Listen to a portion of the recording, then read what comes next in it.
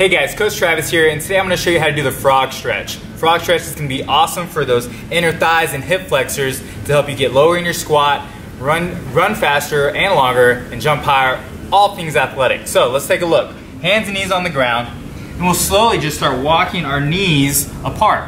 I'm going to take my toes with it, trying to keep my shins parallel, and just taking my knees as far apart as they can go. And then if I can, just hang out on my elbows. I'm gonna sit here and breathe, guys. And you may notice over time, maybe 20 seconds, 30 seconds goes by, you could probably shimmy those knees, just another ½ centimeter apart. As we hang out down here, I'm gonna do some contracting and relaxing, squeezing my knees towards each other, then relax. On and off. Spend about a minute, maybe 2 minutes down here, and those hips should feel nice and brand new. Give that a shot, see how it feels. We'll see you next time.